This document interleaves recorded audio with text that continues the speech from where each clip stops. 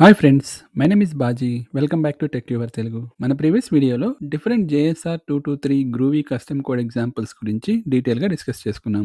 ఒకవేళ మీరు ఆ వీడియోని మిస్ అయినట్లయితే ముందుగా ఆ వీడియో చూసి అండ్ దెన్ ఈ వీడియోని కంటిన్యూ చేయండి. ఈ వీడియోలో మనం కొన్ని రియల్ టైమ్ ఎగ్జాంపుల్స్ అండ్ అలాగే వాటిని హ్యాండిల్ చేయడం కోసం ఫాలో అయినటువంటి అప్రోచెస్ గురించి డీటెయిల్గా డిస్కస్ చేసుకుందాం. సో ఇంకా ఆలస్యం చేయకుండా స్ట్రైట్గా వీడియోలోకి వెళ్ళిపోదాం. సో మన first challenge capturing OTP are captcha. ఇక్కడ ఓటీపీ అంటే వన్ టైం పాస్వర్డ్ అండ్ అలాగే క్యాప్చా అంటే completely automated public Turing test to tell computers and humans apart. So ఇది ఇంటర్వ్యూలో కామన్ గా అడిగేటటువంటి సినారియో బేస్డ్ క్వశ్చన్. సో ఇంటర్వ్యూలో ఎలా అడుగుతూ ఉంటారంటే, మీరు ఎప్పుడైనా ఓటీపీ ఆర్ క్యాప్చా అని మీ అప్లికేషన్ లో పెర్ఫార్మెన్స్ టెస్టింగ్ చేశారా అని. ఓకేనా? సో బిఫోర్ మనం ఆ ప్రాసెస్ గురించి డిస్కస్ చేయబోయే ముందు అసలు ఓటీపీ అండ్ క్యాప్చా అంటే ఏంటో తెలుసుకుందాం. ఓటీపీ అనేది ఒక టెంపరరీ సింగిల్ యూస్ కోడ్స్ అన్నమాట. ఇవన్నీ అప్లికేషన్ జనరేట్ చేసి త్రూ సెక్యూర్ ఛానల్ అంటే SMS కానీ ఈమెయిల్ కానీ ఆర్ మొబైల్ యాప్ కానీ యూజర్ కి పంపిస్తూ ఉంటాయి. అండ్ అలాగే క్యాప్చా అనేది కొన్ని ఛాలెంజెస్ ఆర్ పజిల్స్ ని అప్లికేషన్ లో ప్రెజెంట్ చేస్తూ ఉంటుంది. అవి హ్యూమన్స్ ఈజీగా సాల్వ్ చేయొచ్చు అనమాట. కానీ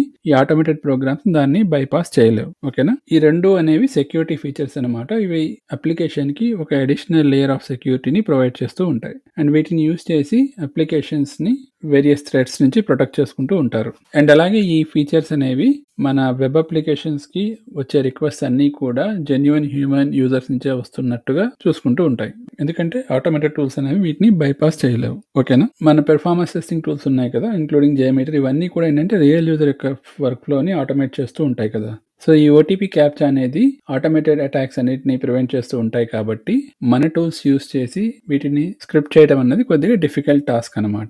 సో దానికోసమే మనం డెవలప్మెంట్ టీమ్ తో కొలాబరేట్ అయ్యి కొన్ని అప్రోచెస్ ని ఇంప్లిమెంట్ చేయాల్సి ఉంటుంది. సో అవేంటో ఇప్పుడు చూద్దాం. First one, passing the static code are text in the script. So దీని అర్థం ఏంటంటే, మనం మన స్క్రిప్ట్ లో యాక్చువల్ ఓటీపీ కోడ్ కాకుండా ఒక స్టాటిక్ కోడ్ ని పంపిస్తూ ఉంటాం అనమాట. సో ఈ అప్రోచ్ ని మనం ఫాలో అవడం కోసం డెవలపర్స్ కొన్ని కోడ్ చేంజెస్ చేసుకోవాల్సి ఉంటుంది. అవి జనరల్ గా ఎలా ఉంటాయంటే, అప్లికేషన్ అనేది కొత్త కోడ్ ని ఎవ్రీ టైం జనరేట్ చేయడం అన్నది స్టాప్ చేపిస్తారు. అండ్ అలాగే అది ఏ స్టాటిక్ కోడ్ ఎంటర్ చేసినా కూడా దాన్ని యాక్సెప్ట్ చేసుకునేటట్టుగా వాళ్ళు చూసుకుంటారనమాట. సో దట్ మనం ఏం చేయొచ్చు అంటే, ఆ స్టాటిక్ కోడ్ ని మన స్క్రిప్ట్ లో పాస్ చేసి ఈ ఓటీపీ ఆర్ క్యాప్చా అని మనం ఈజీగా టెస్ట్ చేసుకోవచ్చు. ఓకేనా? ఇక్కడ ఒక విషయం మనం గుర్తుపెట్టుకోవాల్సింది ఏంటంటే, ఏదైతే డెవలపర్స్ చేంజెస్ చేస్తున్నారో అదంతా కూడా మన పెర్ఫార్మెన్స్ టెస్టింగ్ ని ఈ ఓటీపీ ఫ్లో టెస్ట్ చేసుకోవడం కోసం అన్నట్టుగా చేస్తున్నారు కదా. సో ఇవన్నీ కూడా ప్రొడక్షన్ లో ఇంప్లిమెంట్ చేయరు అనమాట.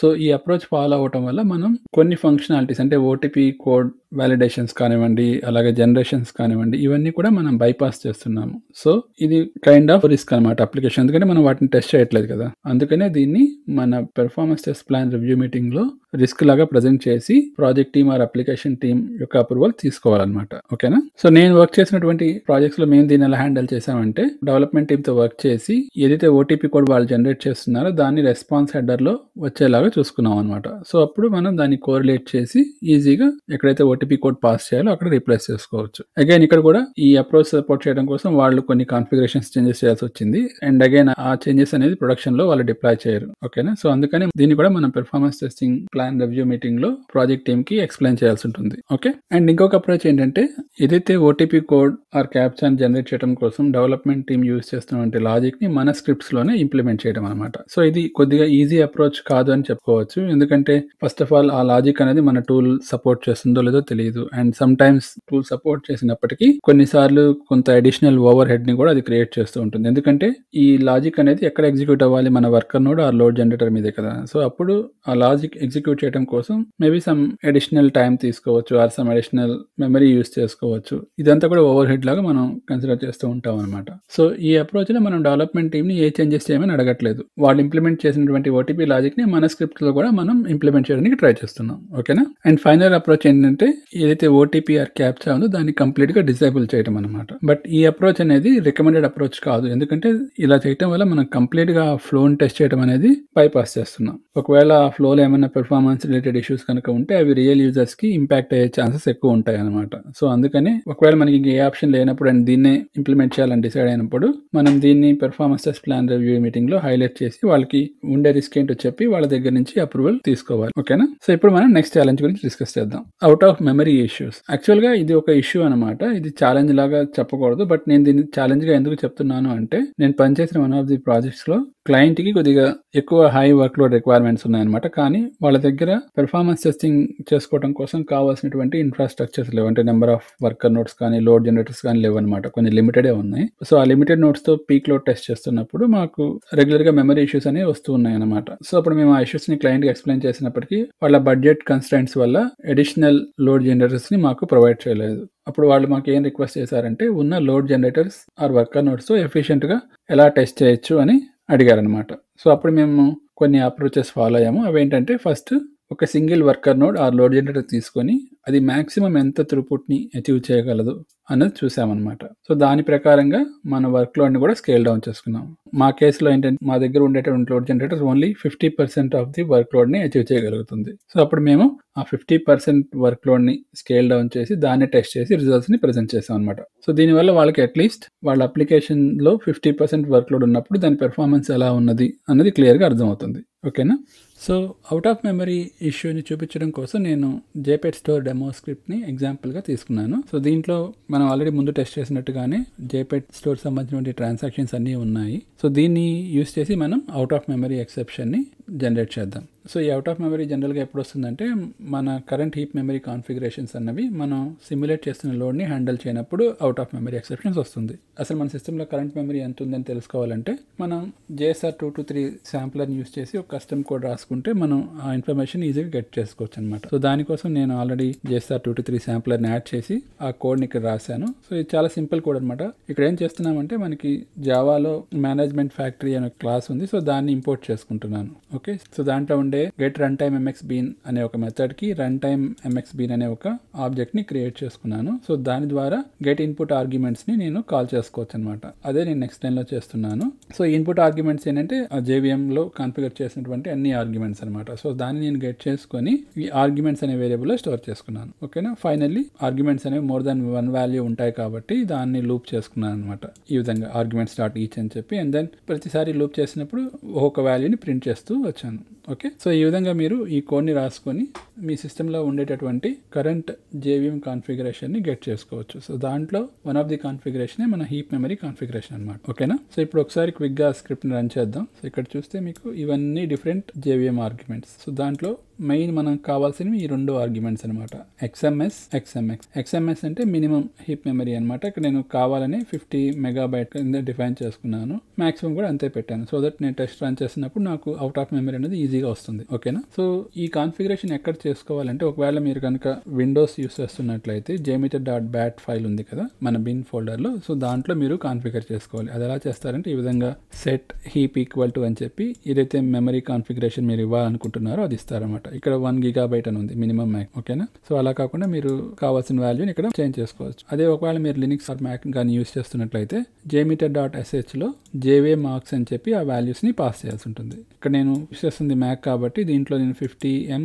అంటే 50 మెగాబైట్స్ మినిమం మెమరీ, అలాగే 50 మెగాబైట్స్ మాక్సిమం అని కాన్ఫిగర్ చేశాను. దానికోసమే నేను స్క్రిప్ట్ రన్ చేసినప్పుడు నాకు అదే వాల్యూ ఇక్కడ అవుట్పుట్ గా వచ్చింది అనమాట. ఓకేనా? సో ఇప్పుడు ఏం చేద్దామంటే, మన ట్రాన్సాక్షన్స్ ని ఎనేబుల్ చేసి సమ్ కన్కరెన్సీని సిమ్యులేట్ చేద్దాం. సో దట్ మనకి అవుట్ ఆఫ్ మెమరీ ఎక్సెప్షన్ వస్తుందా లేదన్నది ఈజీగా తెలుసుకోవచ్చు. ఓకేనా? సో దీన్ని డిజేబుల్ చేద్దాం. అండ్ దెన్ ఈ ట్రాన్సాక్షన్స్ అన్నిటిని కూడా ఎనేబుల్ చేసి 2 లిజనర్స్ ని కూడా ఎనేబుల్ చేద్దాం. సో దట్ రిజల్ట్స్ చూసుకోవచ్చు. ఓకేనా? సో ఫస్ట్ ఏం చేద్దామంటే, మనం ఒక 20 యూజర్స్ తో టెస్ట్ చేద్దాం టు సీ ఎలా వర్క్ అవుతుంది అన్నది. ఓకేనా? థ్రెడ్ గ్రూప్ లో నేను 20 థ్రెడ్స్ ని అప్డేట్ చేసి రన్ చేద్దాం. And then transactions per second for 20 threads కి ఇక్కడ చూస్తే మీరు out of memory exception start అయింది. చూసారా? అండ్ దెన్ నేను ఏ రిపోర్ట్స్ ని కూడా చూడలేకపోతున్నాను. ఈ విధంగా ఫ్రీజ్ అయిపోతుంది అనమాట. మనకి once out of memory start అయిందంటే ఇంకా కన్సోల్ అనేది సరిగ్గా పనిచేయదు. చూసారా? ఈ విధంగా మనకి ఎర్రర్ వస్తుంది. ఈ విధంగా మీరు కన్సోల్లో ఈ అవుట్ ఆఫ్ మెమరీ ఎక్సెప్షన్ ని చూసుకోవచ్చు అనమాట. సో దీన్ని రిజాల్వ్ చేసుకోవాలంటే, మనం ఇందాక చెప్పినట్టుగా JMeter.sh లో కానివ్వండి, ఆ JMeter.bat ఫైల్లో మన హీప్ మెమరీ సెట్టింగ్స్ ని అప్డేట్ చేసుకోవాలి. సో అది కూడా ఎలా చేస్తామంటే, మల్టిపుల్ టెస్ట్ రన్ చేసుకుని ఏదైతే బెస్ట్ మెమరీ సెట్టింగో దాన్ని అప్డేట్ చేసి మనం లోడ్ టెస్ట్ చేసుకుంటాం అనమాట. ఓకేనా? సో దీని నుంచి బయటికి రావాలంటే మనం ఫోర్స్ గా టెర్మినల్ ని క్లోజ్ చేసి JMeter కూడా క్లోజ్ అయిపోతుంది. Okay, so next challenge capture email transfer code. నేను వర్క్ చేసినటువంటి వన్ ఆఫ్ ది ప్రాజెక్ట్లో నన్ను ఈమెయిల్ ట్రాన్స్ఫర్ ఫంక్షనాలిటీని టెస్ట్ చేయమన్నారనమాట. సో ఈ ఫంక్షనాలిటీని యూజ్ చేసి real time users using email address money ట్రాన్స్ఫర్ని చేసుకోవచ్చు. సో బేసిక్గా ఈ ఫంక్షనాలిటీలో మనకి 2 మెయిన్ ఫ్లోస్ ఉంటాయి. అవి ఏంటంటే సెండ్ ట్రాన్స్ఫర్, రిసీవ్ ట్రాన్స్ఫర్.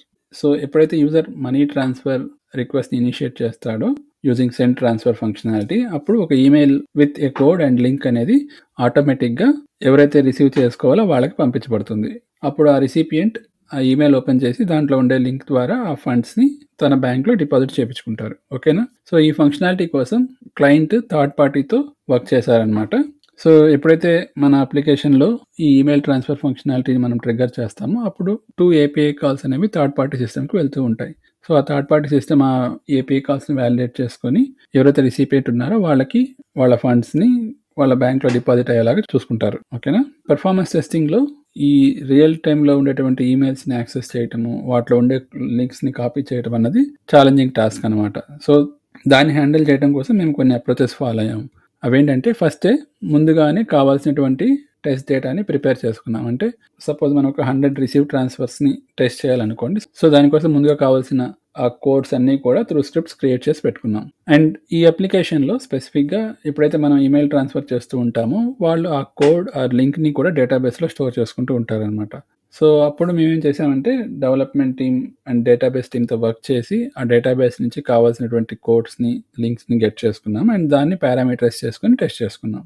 అంతేకాకుండా మేము సర్వీస్ వర్చువలైజేషన్ టీమ్తో వర్క్ చేసి ఏదైతే థర్డ్ పార్టీ API కాల్స్ ఉన్నాయో వాటిని వర్చువలైజ్ చేసుకున్నాం అనమాట. సో దట్ మన రిక్వెస్ట్ మన అప్లికేషన్ నుంచి ట్రిగ్గర్ అయినప్పుడు ఇన్స్టెడ్ ఆఫ్ థర్డ్ పార్టీకి వెళ్ళే బదులు అది మన వర్చువలైజ్ సర్వర్కి వెళ్ళి అక్కడి నుంచి రెస్పాన్స్ గెట్ చేసుకుంటూ ఉంటుంది అనమాట. సో దీనివల్ల మనం ఆ థర్డ్ పార్టీ ఎన్వైరన్మెంట్ని కంప్లీట్గా అవాయిడ్ చేసుకోవచ్చు అనమాట. ఇది ఎప్పుడు బాగా యూజ్ అవుతుందంటే ఎప్పుడైతే మనకు చేంజెస్ అనేవి ఓన్లీ మన అప్లికేషన్ వరకే ఉంటాయి, థర్డ్ పార్టీ సిస్టంలో ఎటువంటి చేంజెస్ ఉండవు. అప్పుడు మనం దీన్ని ఐసోలేట్ చేసుకొని మన ఎన్వైరన్మెంట్లోనే టెస్ట్ చేసుకోవచ్చు అనమాట. అదర్వైజ్ ఏమవుతుందంటే ఆ థర్డ్ పార్టీలో మన టైమ్ లైన్స్ ప్రకారం ఎన్వైరన్మెంట్ అవైలబుల్ లేకపోతే మనం ఈ ఫంక్షనాలిటీని టెస్ట్ చేయలేం. ఓకేనా? So let's move on to next challenge. Value is not in the response. ఇది కొద్దిగా ఇంట్రెస్టింగ్ ఛాలెంజ్ అని చెప్పుకోవచ్చు. ఇది కూడా నాకు వన్ ఆఫ్ ది ప్రాజెక్ట్స్లో వచ్చినటువంటి ఛాలెంజ్. స్క్రిప్ట్స్ రికార్డ్ చేసిన తర్వాత దాన్ని ఎన్హాన్స్ చేయబోయే ముందు ఒకసారి క్విక్గా ఏమేమి వాల్యూస్ ఉన్నాయని చెక్ చేస్తున్నప్పుడు ఒక పర్టికులర్ రిక్వెస్ట్ దగ్గర ఇలాంటి వాల్యూ ఒకటి కనపడింది. సో ఇటువంటి వాల్యూ చూడగానే మైండ్లో స్ట్రైక్ అయ్యేటువంటి ఫస్ట్ పాయింట్ ఏంటి? మేబీ డైనమిక్ వాల్యూ అయ్యి ఉండొచ్చు అనుకుంటాం కదా. సో అప్పుడు ఏం చేస్తాం మనం? దాని సర్వర్ రెస్పాన్స్లో ఎక్కడ ఉంది, దాని బౌండరీస్ ఏంటి, దాన్ని ఏ విధంగా కోరిలేట్ చేయొచ్చు అన్న దాని గురించి చూస్తూ ఉంటాం. కానీ ఈ వాల్యూ అనేది ఎక్కడ సర్వర్ రెస్పాన్స్లో లేదనమాట.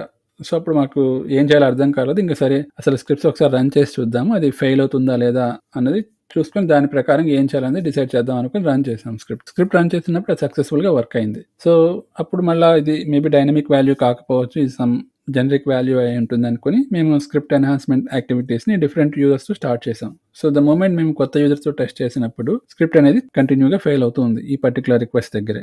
ఓకేనా? అప్పుడు అనిపించింది అనమాట, మేబీ ఈ వాల్యూ అనేది డైనమిక్ అవ్వకపోవచ్చు, but something related to the user. Okay, అందుకనే యూజర్ మార్చి వేరే యూజర్తో టెస్ట్ చేస్తున్నప్పుడు స్క్రిప్ట్ అనేది ఫెయిల్ అవుతుందని. సో అప్పుడు మళ్ళీ ఒకసారి సర్వర్ రెస్పాన్స్ని క్లోజ్గా అనలైజ్ చేసాం, అసలు ఏం జరుగుతుంది ఆ పర్టికులర్ రిక్వెస్ట్ దగ్గర అని.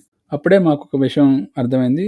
ఆ రిక్వెస్ట్కి ముందు డెవలపర్ ఏం చేస్తున్నారంటే అప్లికేషన్లో యూజ్ చేసినటువంటి యూజర్ ఐడిని తీసుకొని దాన్ని ఒక ASCII ఫార్మాట్లో కన్వర్ట్ చేసుకొని కన్వర్టెడ్ అయిన వాల్యూని రిక్వెస్ట్లో పాస్ చేస్తున్నారనమాట. ఓకే, సో దాని అర్థం ఏంటంటే దీని యాక్చువల్ వాల్యూ అనేది శాంపిల్ యూజర్ ఐడి. నేను శాంపిల్ యూజర్ అనేది ఒక ఎగ్జాంపుల్ కోసం చెప్పాను, బట్ అదొక యూజర్ ఐడి ఇన్ఫర్మేషన్ అనమాట. ఓకేనా? ఇక్కడ మీకు ASCII అంటే ఏంటని డౌట్ రావచ్చు. బేసిక్గా ASCII అంటే American standard code for information interchange.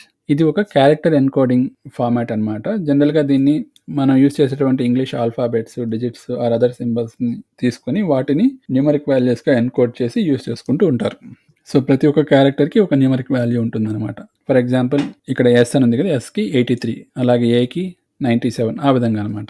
So దీన్ని అడ్రస్ చేయడం కోసం మేము కొన్ని అప్రోచెస్ని ఫాలో అయ్యాము. అవేంటంటే ఫస్ట్ మేము కూడా ఒక కస్టమ్ యూజర్ డిఫైన్డ్ ఫంక్షన్ని క్రియేట్ చేసుకున్నాం. ఆ ఫంక్షన్ ఏం చేస్తుందంటే యూజర్ దగ్గర నుంచి ఒక ఇన్పుట్ తీసుకుంటుంది, దాన్ని ఒక ASCII ఫార్మాట్లో కన్వర్ట్ చేసి ఆ కన్వర్ట్ అయినటువంటి వాల్యూని యూజర్కి బ్యాక్ ఇస్తుంది అనమాట. సో అప్పుడు ఏం చేసామంటే ఏదైతే రిక్వెస్ట్ దగ్గర ఆ వాల్యూ ఉందో దాని ముందు ఆ యూజర్ డిఫైన్డ్ ఫంక్షన్ని కాల్ చేసి దాని ద్వారా వచ్చినటువంటి వాల్యూని ఈ రిక్వెస్ట్లో పాస్ చేసామన్నమాట. అప్పుడు మన స్క్రిప్ట్ సక్సెస్ఫుల్గా వర్క్ అయింది.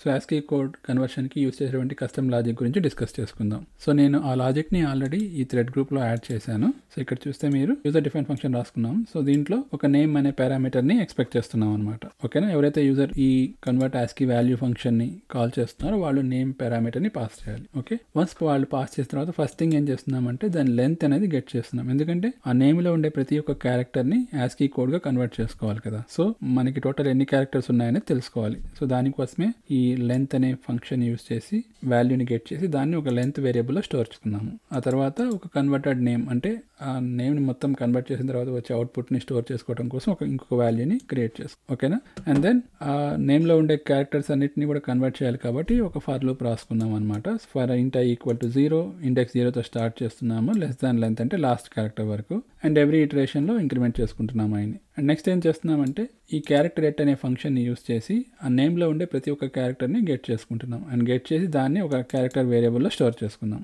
ఓకేనా, అండ్ దెన్ దాన్ని ఇక్కడ ఇంటిజర్గా కన్వర్ట్ చేస్తున్నాం అనమాట. జావాలో కానీ గ్రూబీలో కానీ ఈ విధంగా మనం డేటా టైప్ స్పెసిఫై చేసి కన్వర్ట్ చేసుకోవచ్చు అనమాట. దీన్నే కాస్టింగ్ అంటారు. వన్స్ ఆ క్యారెక్టర్ని ఇంటిజర్గా కన్వర్ట్ చేసుకున్న తర్వాత దాన్ని ASCII అనే ఒక ఇంటిజర్ వేరియబుల్లో స్టోర్ చేసుకుంటున్నాం. అండ్ దెన్ దాన్ని ఒక స్ట్రింగ్ లాగా కన్వర్ట్ చేసి దీనిలో అపెండ్ చేస్తున్నాం అనమాట కన్వర్టెడ్ నేమ్లో. సో నేమ్లో ఉండే ప్రతి ఒక్క క్యారెక్టర్ని అది ASCIIలో కన్వర్ట్ చేసి దాన్ని ఈ కన్వర్టెడ్ నేమ్లో యాడ్ చేసుకుంటూ వెళ్తుంది. వన్స్ అన్ని కన్వర్ట్ అయిన తర్వాత ఫైనల్గా అవుట్పుట్ని యూజర్కి బ్యాక్ రిటర్న్ చేస్తున్నాం అనమాట. ఓకేనా, సో ఇది కన్వర్టెడ్ ASCII వాల్యూ చేసే ఫంక్షన్ అనమాట. ఇప్పుడు దీన్ని యూజ్ చేసి మనం ఏదైతే నేమ్ ఉందో దాన్ని ASCIIలో కన్వర్ట్ చేస్తాం. ఓకేనా, సో ఇక్కడ లైన్ నెంబర్ 17లో నేమ్లో ఒక శాంపిల్ యూజర్ అనే టెక్స్ట్ని స్టోర్ చేసుకున్నాము. అండ్ దెన్ 19thలో వార్స్ పుట్ అంటే ఒక వేరియబుల్ క్రియేట్ చేసుకుంటున్నాం ASCII వాల్యూ అనేది. సో దీంట్లో ఏం స్టోర్ చేస్తున్నామంటే ఈ ఫంక్షన్ ద్వారా వచ్చేటువంటి అవుట్పుట్ని. సో ఇక్కడ మనం కన్వర్టెడ్ ASCII వాల్యూ అనే ఫంక్షన్ని కాల్ చేస్తున్నాం. దాంట్లో ఈ నేమ్ని పాస్ చేస్తాం. సో అదేమవుతుందంటే ఫస్ట్ ఈ ఫంక్షన్కి ఆ నేమ్ని పాస్ చేసి దాని నుంచి కన్వర్టెడ్ వాల్యూని గెట్ చేసుకొని దాన్ని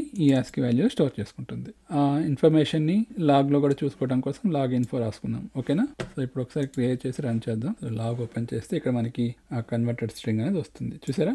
అండ్ దీన్ని మనం వేరియబుల్స్లో స్టోర్ చేసుకున్నాం కాబట్టి డీబగ్ శాంప్లర్లో కూడా చూసుకోవచ్చు. ఒకవేళ మీరు దీన్ని నేమ్ని శాంపిల్ యూజర్ ఐడి కాకుండా JMeter అని ఇచ్చి రన్ చేస్తే ఆ వాల్యూ అనేది మారిపోతుంది. సో ఇక్కడ మీరు కావాల్సిన వాల్యూని పాస్ చేసుకుని ASCIIగా కన్వర్ట్ చేసుకుని దాన్ని మనం మన స్క్రిప్ట్లో పారామీటరైజ్ చేసుకోవచ్చు. ఓకేనా, ఇప్పుడు మన ఫైనల్ ఛాలెంజ్ గురించి డిస్కస్ చేద్దాం. ఓకేనా, సో కొన్ని సిచ్యువేషన్స్లో మనం డేట్ అండ్ టైం కన్వర్షన్స్ మీద వర్క్ చేయాల్సి ఉంటుంది. ఎందుకంటే మన అప్లికేషన్ ఒక టైం జోన్లో రన్ అవుతూ ఉండొచ్చు, అలాగే మన లోడ్ జనరేటర్స్ ఇంకో టైం జోన్లో ఉండొచ్చు. అప్పుడు సమ్ కాన్ఫ్లిక్ట్ అనేది వస్తుంది అనమాట. అలాగే కొన్నిసార్లు డే టైం ఫార్మాట్స్ని కూడా హ్యాండిల్ చేస్తూ ఉండాలి. మరి కొన్నిసార్లు ఫైల్ రీడ్ అండ్ రైట్ ఆపరేషన్స్ని కూడా చేస్తూ ఉండాలన్నమాట. ఎవరైతే పెర్ఫార్మెన్స్ టెస్టింగ్ కొత్తగా నేర్చుకుంటున్నారో ఆర్ JMeter టూల్ని కొత్తగా నేర్చుకుంటున్నారో వాళ్ళకి ఈ టాస్క్ అనేవి కొద్దిగా ఛాలెంజింగ్ అనిపించవచ్చు. అందుకే నేను వాటిని ఛాలెంజింగ్ టాస్క్గా ఇక్కడ ప్రజెంట్ చేశాను. సో ఈ మిస్లేనియస్ ఛాలెంజెస్ అన్ని అడ్రస్ చేయడం కోసం మనం స్క్రిప్ట్లో JSR223 ఆర్ గ్రూవీని యూస్ చేసి కొద్దిగా కస్టమ్ లాజిక్స్ని బిల్డ్ చేసుకోవాలన్నమాట. అండ్ నేను వాటన్నిటిని గురించి డీటెయిల్గా మన ప్రీవియస్ వీడియోలో డిస్కస్ చేశాను. ఒకవేళ మీరు ఆ వీడియో మిస్ అయ్యింటే ఆ వీడియోని ఫాలో అవ్వండి, మీకు అన్ని క్లియర్గా అర్థమవుతాయి. ఓకేనా, సో ఈ వీడియోలో నేను ఫేస్ చేసినటువంటి కొన్ని రియల్ టైమ్ ఛాలెంజెస్ని ఎక్స్ప్లెయిన్ చేయడానికి ట్రై చేశాను. ఒకవేళ ఫ్యూచర్లో మనకి ఇంకా ఎవరైనా ఇటువంటి ఛాలెంజెస్ తెలుసుకోవాలి ఆర్ సమ్ కొత్త ఛాలెంజెస్ కనుక వస్తే వాటిని డెఫినెట్గా అందరితో షేర్ చేస్తాను. ఓకేనా, so that's it for this video. Thank you so much ఈ వీడియోని ఎండ్ వరకు చూసినందుకు. ఐ హోప్ నేను చెప్పిన ఈ ఛాలెంజెస్ అన్ని కూడా మీకు క్లియర్గా అర్థమై ఉంటాయి అనుకుంటున్నాను. ఇన్ కేస్ ఏదైనా క్వశ్చన్స్ ఉన్నా ఆర్ క్లియర్గా లేకపోయినా కమెంట్ సెక్షన్లో మెన్షన్ చేయండి. ఈ వీడియోకి సంబంధించిన నోట్స్ అన్నింటినీ కూడా నేను ఆల్రెడీ గిట్హబ్లో అప్లోడ్ చేసి ఆ లింక్ని డిస్క్రిప్షన్లో షేర్ చేశాను. ఒకవేళ మీరు కనుక మన ఛానల్ని ఫస్ట్ టైం విజిట్ చేస్తున్నట్లయితే ప్లీజ్ కన్సిడర్ సబ్స్క్రైబింగ్. అండ్ అలాగే ఈ వీడియోని లైక్ చేయండి అండ్ మీ ఫ్రెండ్స్తో కూడా షేర్ చేయండి, సో దట్ వాళ్ళు కూడా ఈ కాన్సెప్ట్స్ గురించి తెలుసుకుంటారు. సో నేను మిమ్మల్ని ఈ మాడ్యూల్లోని ఫైనల్ వీడియోతో కలుస్తాను. అంతవరకు take care, stay safe and keep learning.